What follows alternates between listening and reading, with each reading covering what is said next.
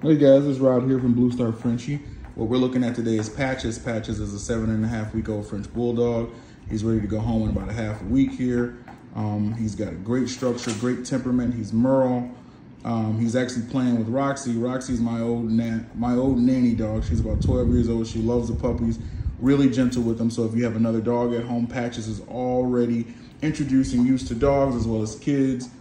Puppy has a phenomenal temperament. I think he's gonna make somebody a great pet. If you're interested in him, you can go ahead and message us or give us a call, and he could potentially be yours if he's still available. All right, guys.